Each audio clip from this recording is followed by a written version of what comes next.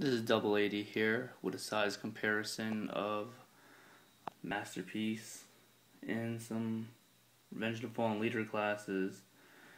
I don't know, I'm bored, so I got the mp-10 in and I just love this figure, so I'm just doing all types of retarded videos.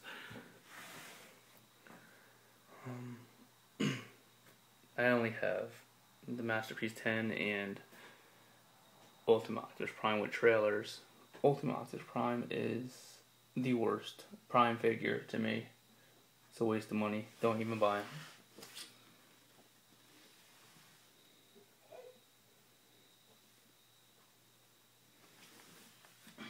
World's smallest Transformer, but that is actually the world's smallest Transformer. Cyberverse with trailer. Leader class, Revenge of the Fallen, mp-10, Takara G1 reissue, mp-01, Hasbro Rodimus with trailer, and then Takara Hot Rod.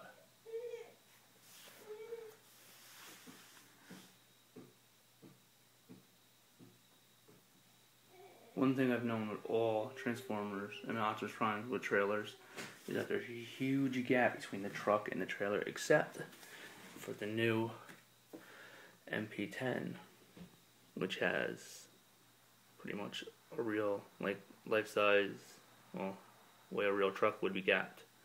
Like, look at that gap. That's ridiculous. That's absolutely ridiculous. The Cyberverse isn't bad either. Even G1 sucks. It's too gapped.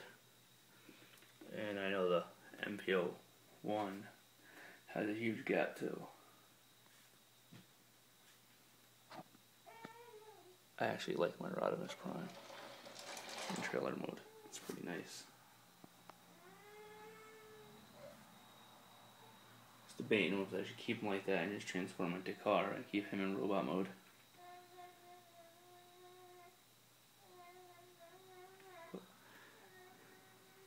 mp-10, I just love this figure. This figure's awesome, man.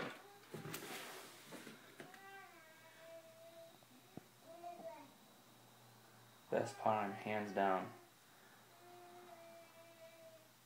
Guys can sit there and argue and say mp-01 is better, but it's not. Trust me. It is not. Once you get this figure in hand, you will see why it's not. It's just one of the most solid Transformers I've ever held in my hand. I absolutely love them.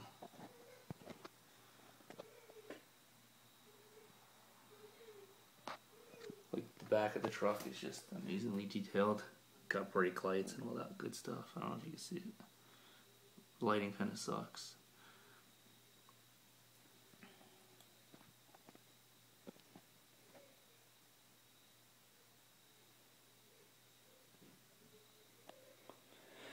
I mean, that's about it. Just a size comparison video. I'll give you one last shot.